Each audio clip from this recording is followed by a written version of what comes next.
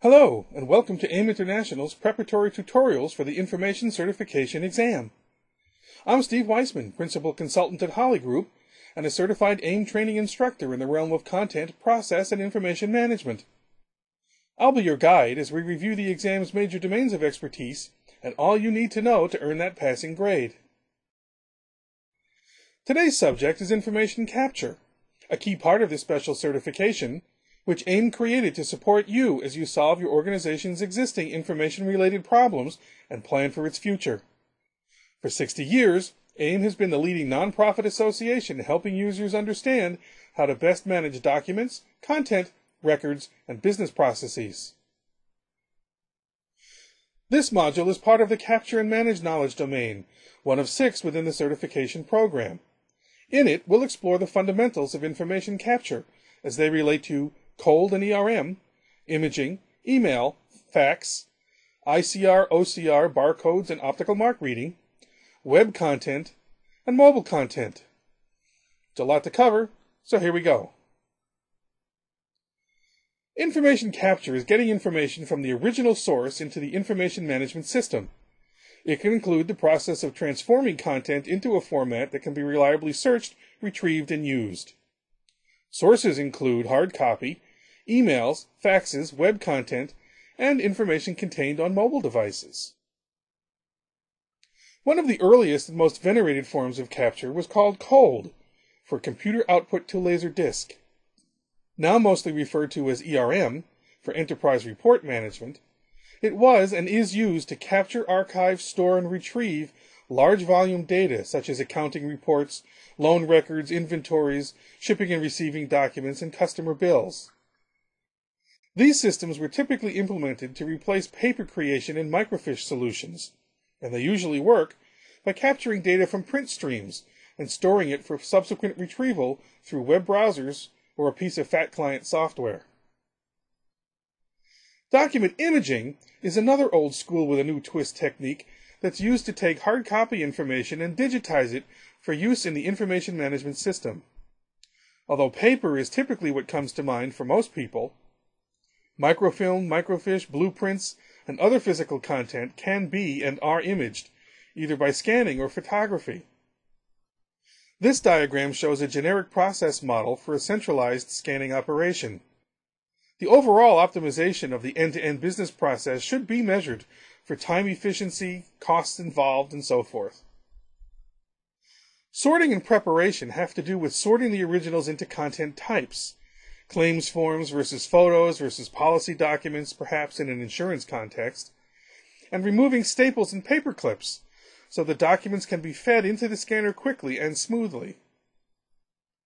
Scanning is the physical process of using the scanner hardware to create an image. Image enhancement tools are then typically used to clean up any resulting images that are found to need it. The captured document then needs to be indexed so it can be efficiently found and retrieved.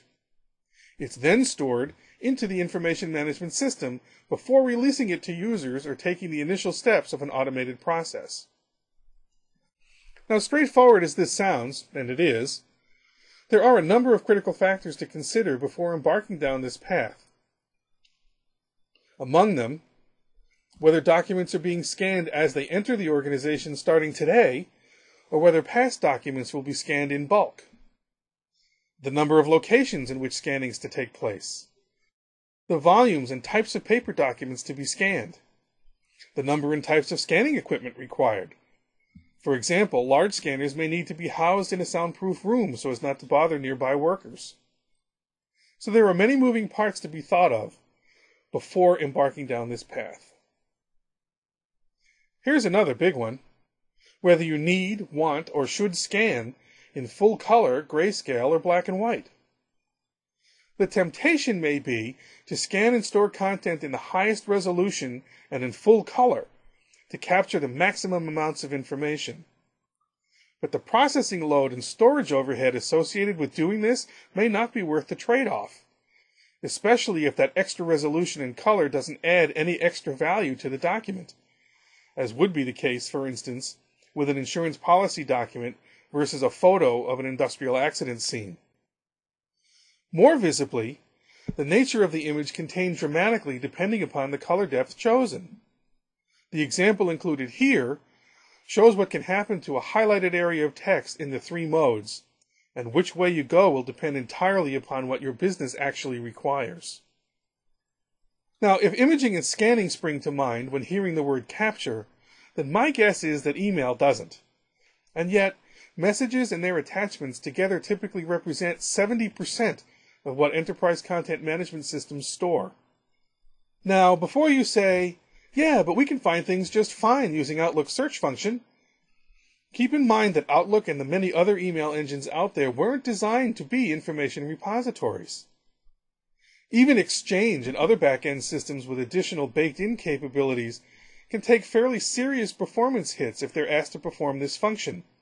I mean, imagine the strain associated with the example shown on the screen here, which I'm assured is a real-life example that shows more than 21 million items in the inbox. How efficiently do you suppose a search runs in this particular case? Fax is another information type that often doesn't get the respect it probably deserves. Likely as not because we think of it as involving archaic dial-up devices that we feed paper into and produce paper out of on the other end. But a lot of fax information is computer-based and uses the fax format as a transport standard of sorts in much the same way PDF attachments are emailed around. And it sits at the center of a relatively large market, as these figures from Research and Markets show. So fax is not going away, and the information it represents needs to be captured as much as anything else does. Another information type that isn't going away is the form. Like the fax, the form is still in common use, perhaps even more so, but it less often manifests itself on paper than it used to, and so the perception is that its day is done. The truth of the matter, though, is that most business processes are based on forms, even if they look like website or iPad screens rather than the boxed-in pieces of paper we're used to. The function is very much alive and well, and all that information that gets filled in has to be captured if it's going to have any business value at all. Technologically, the news is all good. The software now exists to automatically A, determine whether a document is a form or not, B, determine what kind of form it is, and C, extract the information from the form and populate or update a database with the latest. If we know what the form is before the system gets it, or it's so highly structured as to be readily identifiable according to pre-entered parameters, so much the better. But even wholly unknown and unstructured forms can be dealt with quite readily, thus providing a great leg up on the old manual rekeying processes. This is probably a good time to talk about the major different kinds of recognition software in use today, because they all come into play during forms processing, though their use is far from limited to there. In no particular order, we have Intelligent Character Recognition, ICR, which uses neural recognition techniques to detect shapes. For example, a capital A contains a forward slash, a backward slash, and a horizontal dash, which ICR recognizes as a letter A. ICR is effective on both typed and hand-printed text, but not joined-up handwriting, and can still be effective even when encountering a previously unseen font. Users can also train the system to recognize new patterns, which it then incorporates into its neural network. Optical character recognition is used to recognize text characters, usually by comparing the scanned bitmap of a character against stored character sets, repeating the process until a match is found. After so many years of practice and refinement, OCR typically achieves accuracy of over 98% on typed text, a figure that represents a misread of 1 character in 50. In a credit card processing application, where the average credit card number is 16 to 18 digits long, this means that 2 transactions in 3 will be correctly processed. A number of techniques are used to improve accuracy, including check-digit verification, cross-matching of address against zip code, totals balancing and spell checking, and other techniques too numerous to mention. Barcode recognition, sometimes known as BCR, but usually called barcoding, provides a simple and highly accurate technique for capturing information. Pre-printed barcodes are often applied to forms which will then be hand-completed and returned, avoiding the need to index such documents when scanned. Barcode labels are often used in applications where documents are indexed prior to scanning, for example, if indexing is carried out in-house but the scanning is outsourced. Optical mark recognition, or OMR, is a technique for recognizing predefined shapes in predetermined positions. For example, a tick or a cross in a box. Software verification can be used to detect errors, such as ticking too many boxes, or even to distinguish between a ticked box and one that's been scrubbed out. It can also be used for signature detection, not to recognize the signature, but to check that something has been entered into a box labeled signature. Okay, back to our types of capture. Hardly a day goes by in which we don't pull some kind of information off the web. Whether we're cutting and pasting text into a Word document, or saving a page or image to our computers for use in a presentation later on, or downloading files for editing and emailing, we barely give a thought to what we're doing from an information management perspective. We should, though, because all we're doing is adding to the overall noise that's present in our computing infrastructures. When was the last time you added a metadata tag to something you got from the web? That's what I thought. And I pity the poor information manager that has to follow along behind you and all your colleagues to make sense of the mess.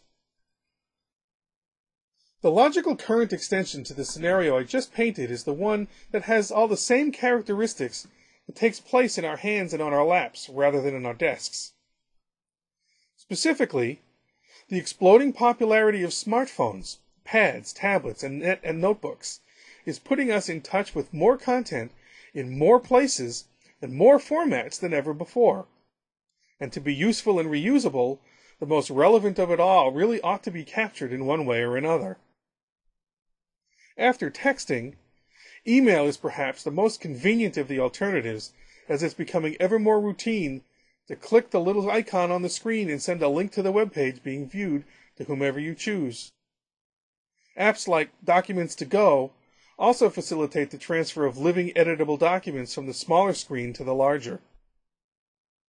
But the more clever and sophisticated technique may well be the use of the now nearly ubiquitous cell phone camera to take a picture of a physical page or object and send that back to a server somewhere for processing. From that point, the system works the same way it would if you had simply scanned a piece of paper or a photograph. But the capture mechanism and the interface is a lot more intuitive and available than a scanner usually is, and we can expect to see more and more applications arise to take advantage of this capability. This module has explored the fundamentals of information capture, including cold and ERM, imaging, email, fax, ICR, OCR, barcoding and OMR, web content, and mobile content. Having completed it, you may next wish to review the module on indexing strategies. The material you have just reviewed is part of a broader program of study that prepares you to take the Information Certification exam. This proctored test consists of 100 multiple-choice questions and is delivered electronically by Prometric. You'll have 2 hours to complete it, and upon passing, you'll earn a professional certification that's valid for 3 years. For more information, please visit www.aim.org/certification.